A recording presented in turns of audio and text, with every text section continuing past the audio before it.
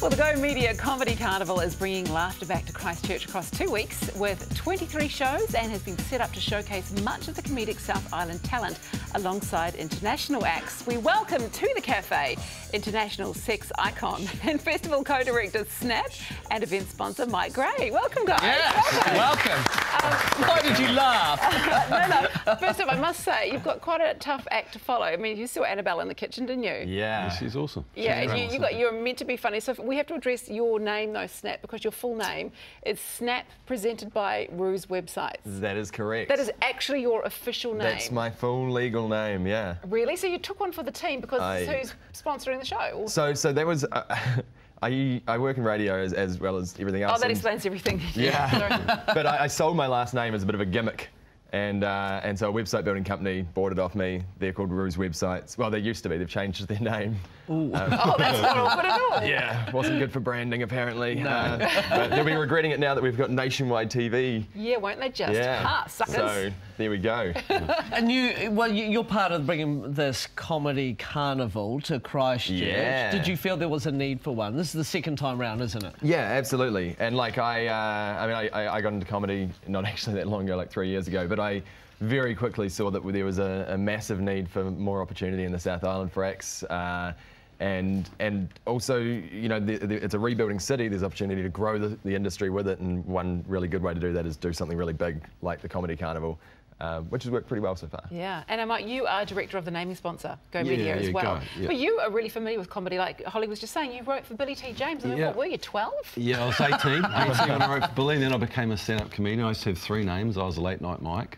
Now I'm just Mike Gray, as you keep saying, whereas he's an international sex symbol. Yeah, I know, you've got to work on that one, Mike. Snap came to me the first year and he did some advertising for the festival. And like most festivals, when you start, they're hard to get underway, and he ended up owing me a bit of money. Now, most people don't owe you money, they don't actually ring you. But Snap rings me up and says, look, I can't actually pay what I still owe you, but why don't you become the naming rights sponsor of the festival next year? And I loved the audacity, but also like the honesty. And because I love comedy, I said yes. And then I said, but I'm going to do more than that. I'm going to really ramp it up. And then we've got big plans for next year. So this is just the start of the beginning of the Christchurch Comedy Carnival.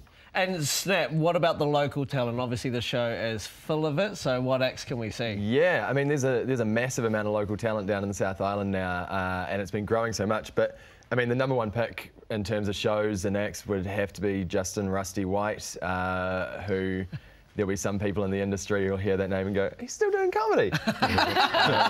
And yes, he basically is someone who years ago got offered the opportunity to go internationally and everything else, but then was like, oh, I might get married and have kids instead. And then just took whatever gigs got offered to him since then until a couple of years ago when I met him and was like, well, you need an agent, let's sort this out. And shook him out and got him doing more comedy, and he's just been to Dunedin Fringe and got the best review anybody has ever received. Wow, that sounds Such a Kiwi way to do it, though. It's a really Kiwi way to do it. Yeah. Mike, so the international Snap show, international sex icon, is it worth it? Like, does he live up to it? I have. Look, I'm his pimp, okay? You know, it's Mike Gray, but really I'm his pimp. Look, you know, normally you wouldn't be able to get this close to him. It's just... Yeah, I'm feeling it. I'm basking in the aura right now. I know. It's worth just coming just to see him glow on stage, to be honest. And the also comedy's just... Party ambassador, and what are you? Important businessman. Important businessman, philanthropist. Wow, yeah. He's a shylark. Yeah. Oh, wow, that's a good word.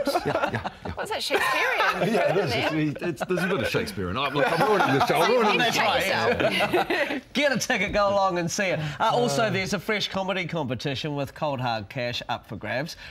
Does that mean anyone could enter? Annabelle, could she Annabelle could definitely enter. Yes. Yeah. Not anybody. It's for entirely first-timers, people who've never done stand-up before. Because like, it took me like 6 or 7 years to do it from when I wanted to. Like, there's so many people who are like, yeah, but no, I'm not going to balls up and do it. But you throw some money in their face. Yes. And suddenly the entries come in. So fresh comedy competition, fresh at comedycarnival.co.nz is our email, and just email and ask if you want to do it. And there's $500 in cash prizes. Thanks to Go Media. Excellent. And I'm doing my own show for the first time in 24 years. Yeah, that's exciting. Because when I said I'd sponsor, I said, can I do my own show? And he said, yes, but you have to audition.